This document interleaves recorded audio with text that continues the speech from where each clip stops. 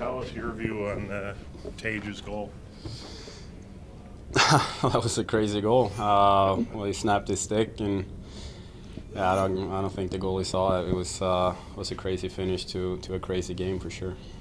4-0's obviously a steep pull. What's the mindset at that point, and then what got you back in it?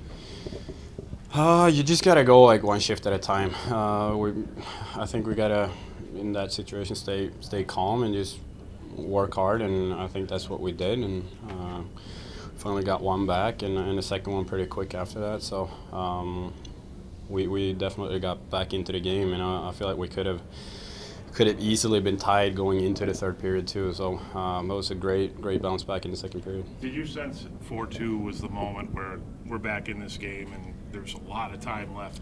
Oh yeah, absolutely. I mean, 2 goals and it was halfway through the game or so. But so that's definitely like you got a hockey game again. So yeah, it was a great team effort. It showed some character fighting back for sure. What's the lesson here, Victor? I mean, the whole building thought that game was over, but you guys have shown several times in recent games that, you know, you keep pushing. Yeah, like I said, it just shows great character. We never give up, and like you said, this wasn't the first time. Just looking the last night in Madison, I think we fought back after a tough start, and we weren't feeling great, but we still got a point out of that game, and so it's just a great group, and we play for each other, and that's when good things happen.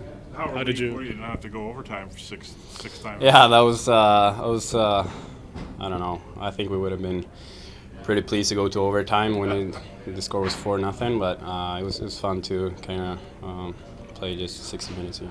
How did you find Alex on that play? It looked like a kind of a turnaround, no look. Yeah, I knew he was there somewhere, and I heard him screaming for the puck, so I just kind of sent it where I thought I heard him, and it worked out pretty good. All right, thanks, man. Thank you.